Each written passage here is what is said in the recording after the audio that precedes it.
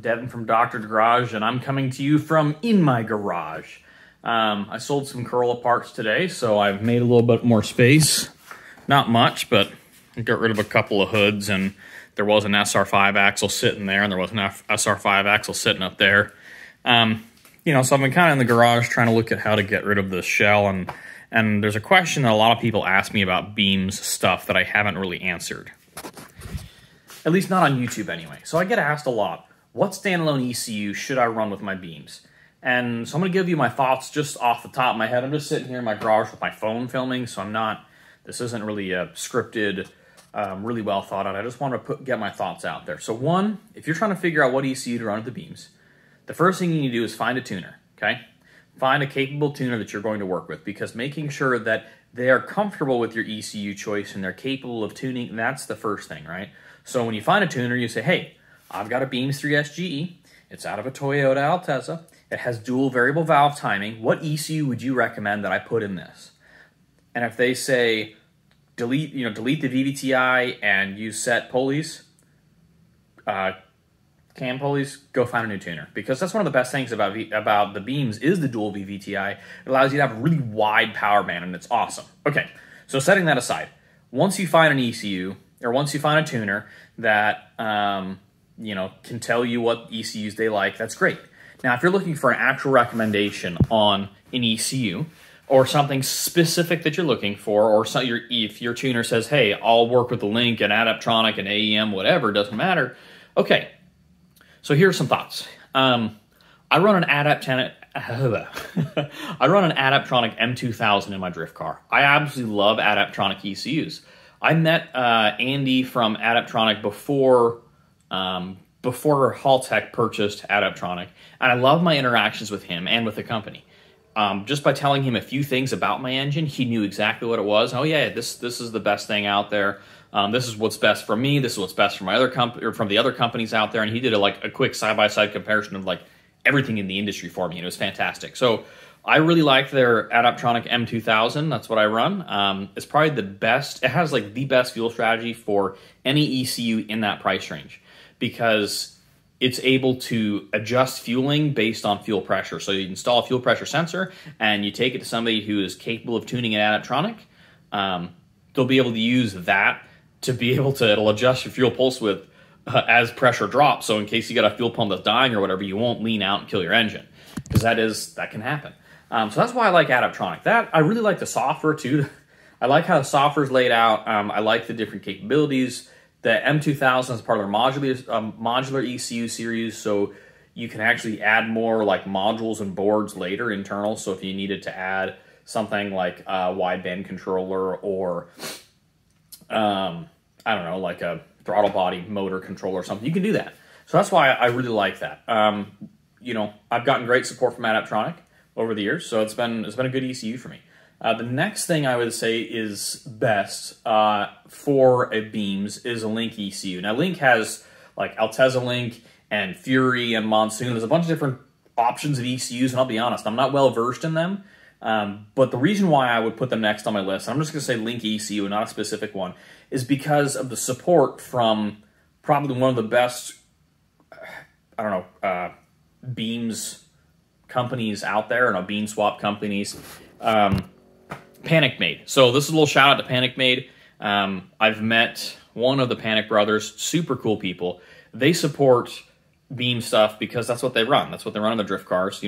Panic Made sells all kinds of stuff for beam swaps. They sell other Corolla stuff like upgraded axle shafts for the GTS and Salka Super axle. Just good dudes who make a quality product. So the reason why I recommend Link is mainly because of them. It's a good ECU, right? The thing that sets it above and beyond other ECUs is because Panic Made has gotten excellent support through Link ECU. So they make plug-and-play wire harnesses for your 8.6 with a Link ECU with the beam swap.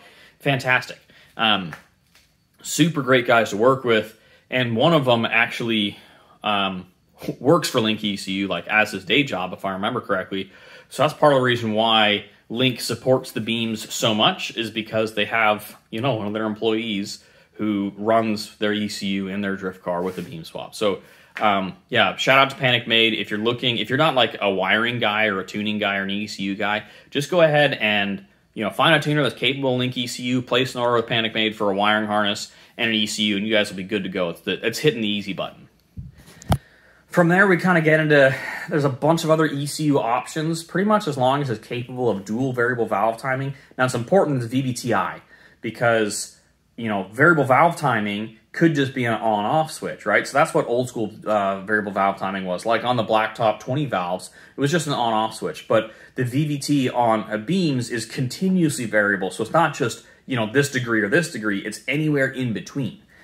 So making sure you get an ECU is capable of, that's important. Now, brands or, ECU to stay away from, top of the list is AEM, which really sucks because AEM makes a great ECU. The problem is they don't support the beam's trigger pattern. So on the crankshaft and on the camshaft, you've got these tone rings that have, a number of teeth and then a sensor. And then there's a blank spot, right? So the ECU goes, okay, 1, 2, 3, 4, 5, 6, counts all around, right, as the engine's turning over. And there's a blank spot. Is okay, there's top dead center. That's how it can tell what timing is, right? So same thing, similar on the camshafts, has these tone rings, right? So AEM doesn't support the trigger pattern for beams. And years ago I asked them, because I want to run an AEM Infinity in my car originally.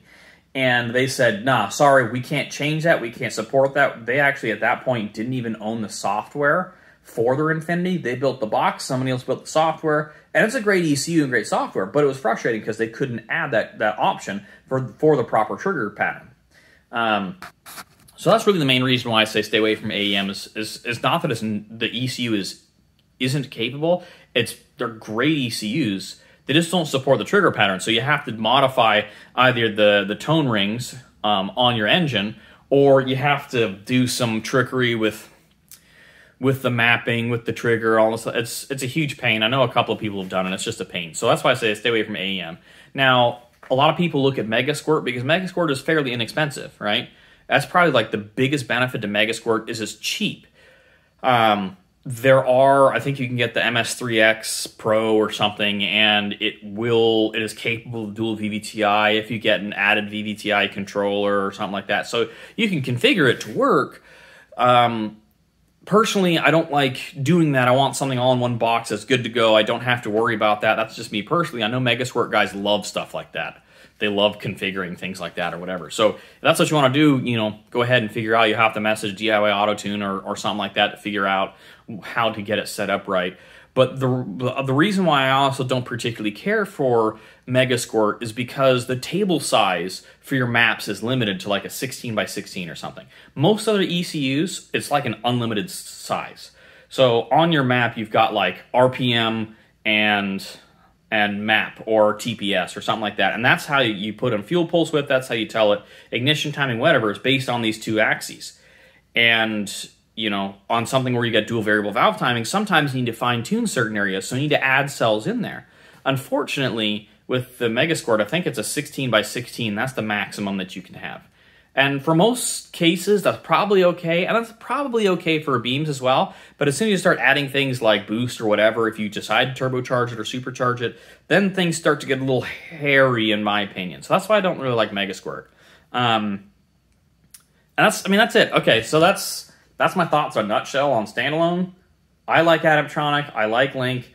Panic Made is great for wiring harnesses, or plug-and-play wiring harnesses for ECUs, especially for Link ECUs. That's who I would recommend, I think, to everybody who's not a wiring guy, is hit a Panic Made and get them squared away. But the main thing is you need to find an ECU that's capable of controlling dual variable valve timing intelligent, right? So continuously variable valve timing, and find one that your tuner is comfortable with. Because personally, I feel like a good tuner, or a great tuner can use whatever ECU. It's not a big deal. They'll figure out the software for tuning, no problem. However, I know that's not always the case, and I know there are great tuners who are specific. They only want to tune certain ECUs because that's what they're comfortable with. There's different safeguards and other things that you can add to the tune that some people just don't know how to set up because they're not familiar with it. So that's the other thing, is making sure that your tuner is capable of it. The ECU to avoid is AEM, and if you like Megasquirt, have at it. Just not a personal preference for me. So yeah, that's it. My arm's getting tired from holding my phone, but That's my thoughts on standalone ECUs. Maybe I'll put something better together a little later that's got some actual comparisons. But, yeah.